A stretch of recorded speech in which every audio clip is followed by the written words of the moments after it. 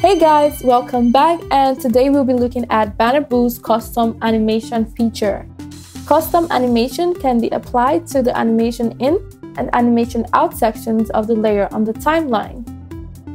To do this, click on one of the areas and select the custom parameter from the drop-down menu. You can see that there is a window with the settings for your animation.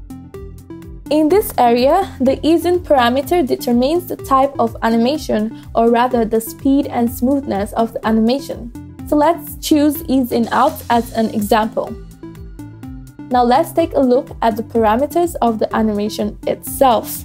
Our object's opacity is determined by the opacity parameter. So if we set the value to 0, our object will disappear completely. And by setting it to 40, we will make it 40% opaque. The left parameter controls our animation from right to left. It is measured in pixels.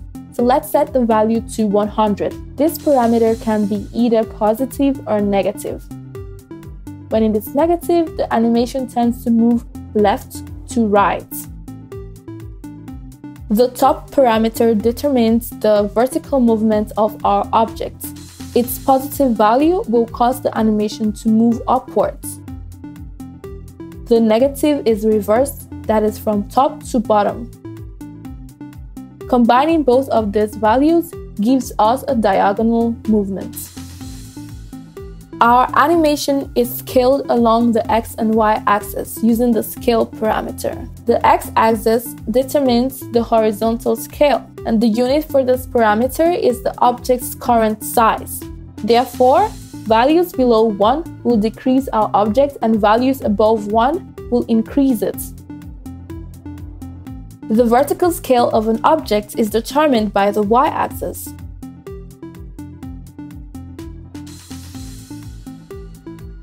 We will get uniform scaling if we set the same value for both axes.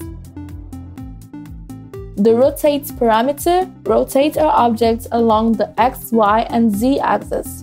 Depending on how it is interpreted, the direction of rotation of our objects can be either positive or negative.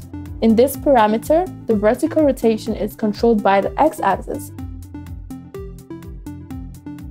and horizontal rotation is controlled by the Y-axis. The Z-axis is responsible for the circular rotation of the object. The origin parameter is responsible for the alignment of our object's anchor points. Essentially, an anchor bump is a point that defines the very axis of our object's animation. It is by default in the center, which corresponds to the X and Y parameters of 50. Let's set the rotation along the Z-axis for a more visual display of the offsets of the points. By setting both values to 0, the points will move to the upper left corner of our object. If you put both values at 100, then the points will appear in its lower right corner. In the following videos, you can see a detailed analysis of the effects that can be created by using custom animation. Thank you for watching. Don't forget to subscribe to our YouTube channel, and I'll see you in the next video.